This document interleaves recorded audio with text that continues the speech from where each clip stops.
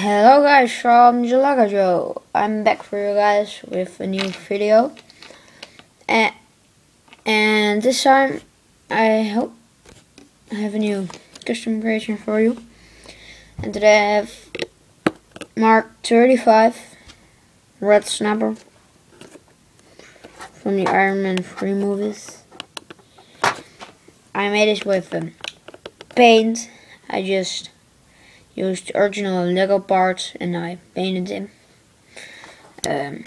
With a fine liner I made like some outlines on the helmet. The helmet, I didn't paint the helmet, by the way. Yeah, a little much here, but that isn't used to be there.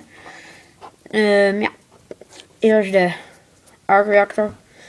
The arc reactor looks like very big on the red snapper and the riot control suit.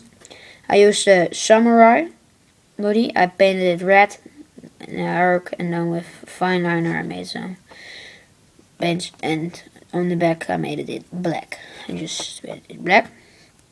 I used the original Tony Stark hat, and yeah, the arms are made of like the robot arms from Lego Agents and stuff, and I painted them red with the normal claws and just an original painted legs.